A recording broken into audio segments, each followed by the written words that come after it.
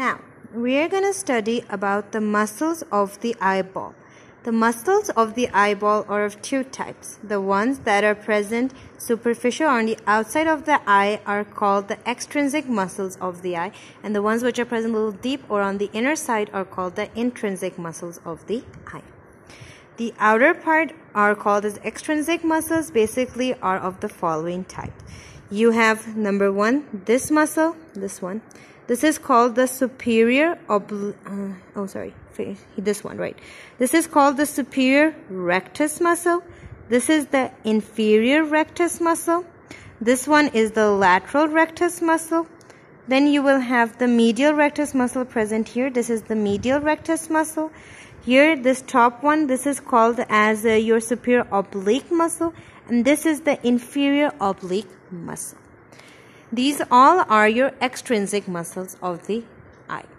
Now, this muscle that is the superior rectus muscle, you can see that this muscle is gonna originate from this common ring that is called as the tendinous ring. And this is present just behind that of the orbital cavity. So, originating from the tendinous ring on the posterior part or the posterior wall of the orbital cavity is where the muscle are arising. That is the superior rectus muscle. Then it is going to go and insert. You can see that it is going to go and be attached to this. That is the superior part of the eyeball, right? Then you see this one, that is the inferior rectus muscle. This is also gonna go and originate from the tendinous ring on the posterior surface or the posterior wall of the orbital region, and is gonna go and be inserted to the inferior part of the eyeball. Then you have the lateral rectus muscle originating from the tendinous ring on the posterior surface of the orbital cavity, and is gonna go and insert on the lateral surface of the eyeball. Then the medial rectus muscle, it is gonna go and originate from the tendinous ring on the posterior surface of the orbital region and gonna go and be attached to the medial surface of the eyeball. Then you have the superior oblique muscle. It is gonna be originating not from this ring but from the posterior surface of the eyeball, and this is gonna go and be inserted to the superior surface of the eyeball beneath. You can see that this one, you see, it is being inserted to the superior surface of the eyeball but deep to or beneath that of the superior rectus muscle. Then you have the inferior oblique muscle. This is going to be originating from here, that is the floor of the orbital cavity, and this is going to go and be inserted to the lateral surface of this eyeball deep to that of the lateral rectus muscle, right? Okay, now the nerve supply. Nerve supplies, they have shown you here that you can see that the superior rectus muscle, the middle rectus muscle, the inferior rectus muscle, the inferior oblique muscle, all of them, they are supplied by your third cranial nerve, that is your nerve that is the oculomotor nerve.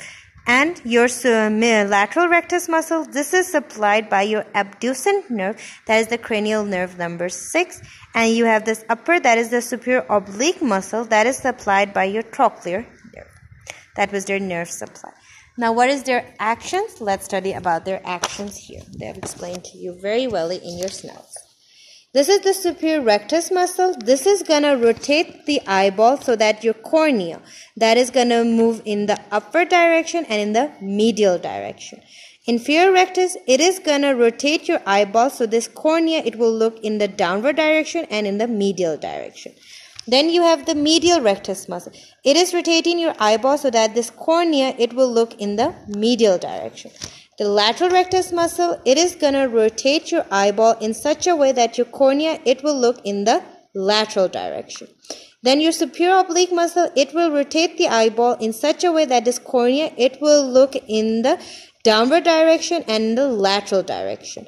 And your inferior oblique, it will cause the cornea to rotate eyeball to rotate in such a way yet that your cornea will look upward and medial.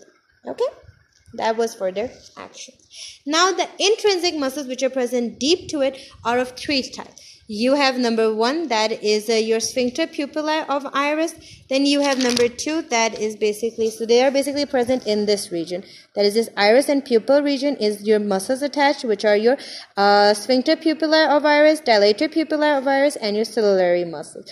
The sphincter pupillae of the iris and your ciliary muscles, these ones, they are parasympathetic in nature, and your dilator ones are sympathetic. So whenever a body is in stress, your dilator pupillae of iris will cause contraction, and your eyeball will shrink and will become narrow inside. So that will be your dilation of the pupil. Whereas your sphincter pupillae of iris and your ciliary muscles, they are parasympathetic in action. When a body is relaxed, they will cause your constrictions of the pupils. Right? And your ciliary muscles, what is their function? That whenever there's a combination, whenever you want to read, you want to focus on something, it will cause the lens to change its shape so that your light rays can fall from the lens and you can focus on the objects. Right? Now, you have that in your eyes. You come to know that above these eyes, you have these tiny hairs. Those are your eyelids, right? That is covering these one. Those are the eyelashes. Above this eye, you have this area that is called as the eyelid. Present on the eyelid, you have 2 muscles. One is called as the orbicularis orbiti, and number 2 is called as this muscle, which is shown to you here. This one. This is the levator palpebrae superioris. So it is from the levator, palpebrae, and superioris muscle.